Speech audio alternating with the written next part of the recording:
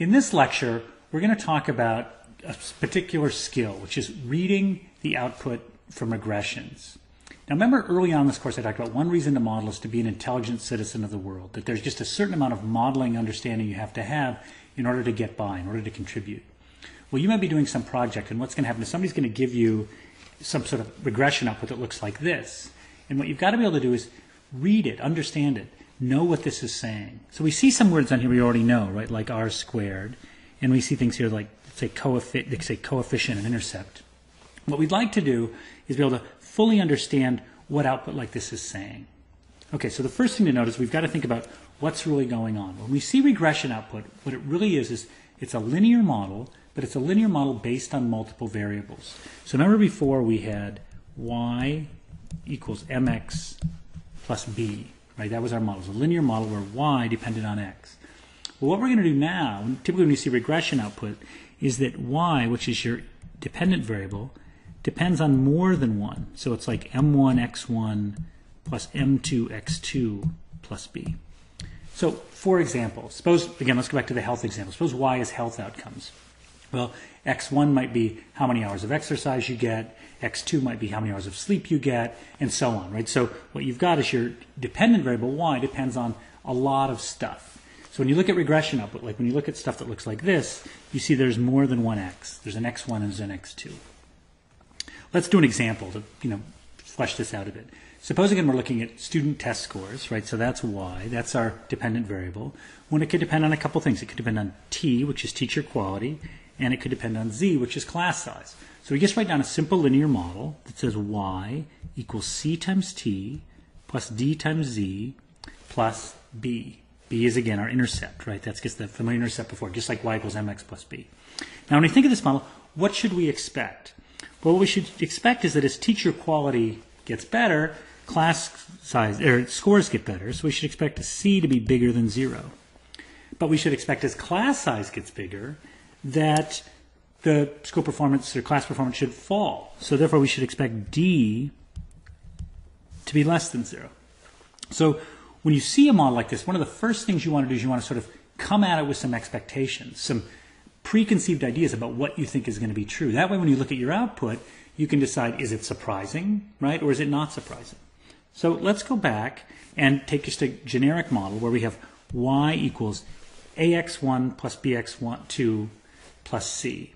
So c here is going to be our intercept, right? That's our intercept. And a and b, these are the coefficients of our independent variables. What we want to do is we're going to look at the output. It's going to tell us something about those coefficients. So here we go. Here's some regression output. Looks a little scary, but let's just relax a second. So let's look first and see what we see. First we see this thing that says r squared is 0.72. What is that telling us? Well, we already know. That's saying there was a whole bunch of variation in the data, and 72% of it was explained by our model. So that means a linear model, in this case, is explaining 72% of the variation. That's totally great. Standard error, 24.21, is telling us, on average, what was the standard deviation in the model. So how far from the mean were things? And this is telling us, on average, about 24. And then this observation thing, this 50, is just saying we had 50 data points. So we had 50 data points. On average, it was 24 away from the mean, and we could explain 72% of that variation. So, not a bad model.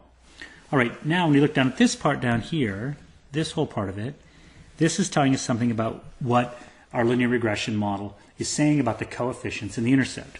So the first thing we notice, this 25 here, is the intercept. And so that's saying our final regression equation is going to look like y equals something times x1 plus something times x2 plus 25. Right? Now this next term here, this 20, is telling us that the coefficient of x1 is 20. So it's going to be 20x1. And then this 10 corresponds to x2, right, plus 10x2. So this is just basically telling us our equation is y equals 20x1 plus 10x2 plus 25. Now let's go back to the previous example we were just talking about. Let's suppose that x1 was teacher quality. So this would say y, which was student test scores, are increasing in teacher quality. So that's what we'd expect.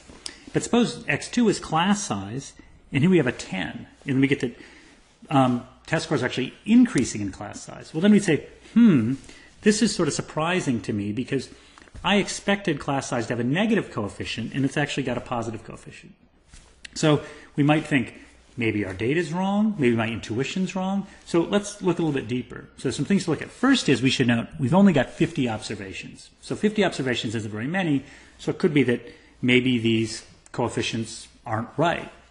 Well, how do we know that? Well, this is where we want to look at this column right here with SE. SE stands for standard error. And what it means is it's sort of what's the error in our coefficients. So for example, here we've got a coefficient of 25 and it says the standard error is 2. So what that's meaning is, let's go back, remember, think of our bell curve. It's sort of saying our model is guessing that the coefficient of this thing is 25, right? That the coefficient is 25, but we've got a standard error of 2.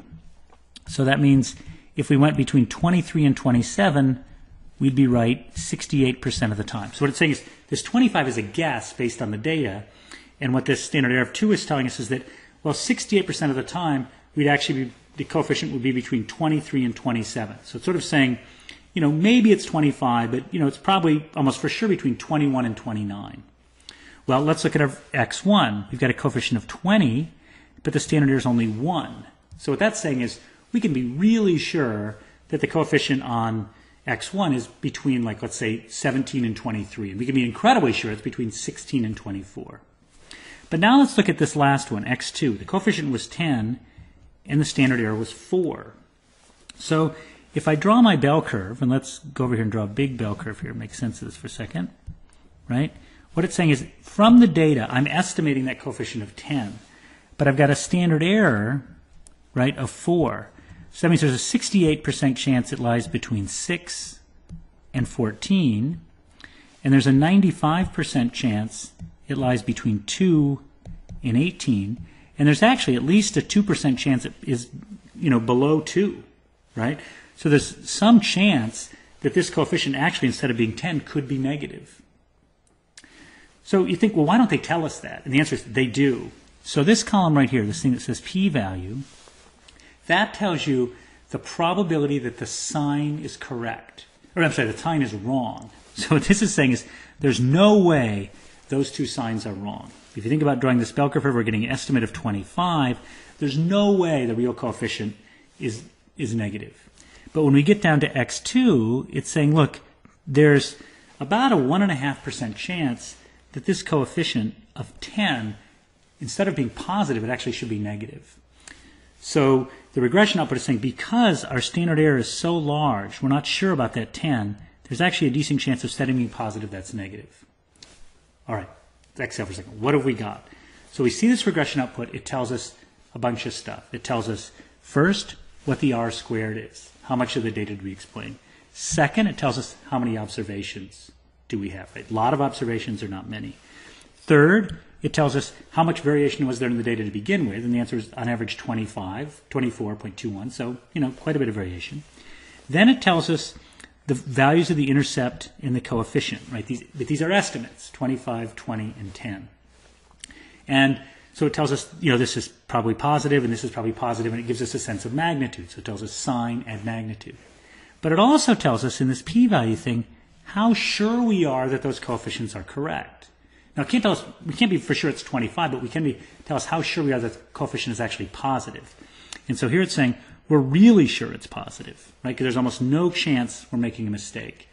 But for x2, well, there's a 1.5% chance that maybe there is a mistake there. So if this were, again, a regression of test scores on teacher quality and class size, what we could say is teacher quality definitely improves performance. And there's a lot of evidence that that's true.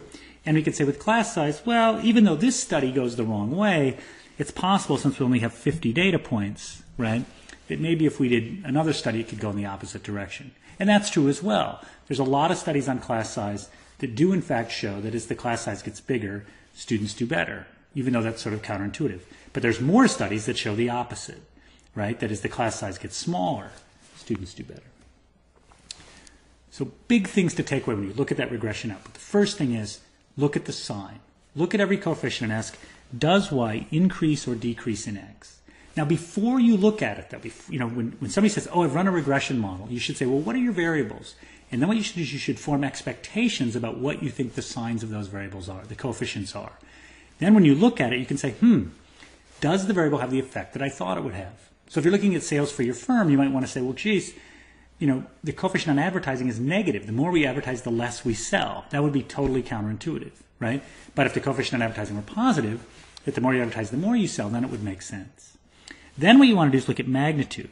You want to say, okay, how big of an effect on Y does a 1 unit increase of X have? And if it's got a big coefficient, that means, wow, this is something I should really pay attention to. And if it's got a small coefficient, it's something that maybe you shouldn't pay attention to. All right, so pretty straightforward, right? Regression output, all it's telling you is, right, how much of the variation did we explain, right? So that's a measure of how good the model is, and that's captured by R squared.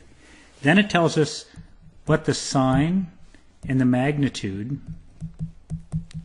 of those coefficients are, right? So is the sign positive, and what's the magnitude of that coefficient?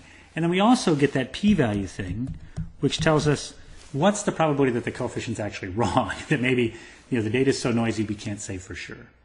So what's great is, if you've got data out there, you can throw that data into a linear regression model, right? If you've got an idea of what variables you want to include, and you can get some output, and then from that output you can get an understanding of, how good is the model, what's the R squared, what is the sign and the magnitude of the coefficients, and how confident can we be that those coefficients are right. So it's actually a really useful way for making sense of the world. And as we've shown in the previous lecture, right, it's usually better than we are at figuring out how the world's going to work. Thank you.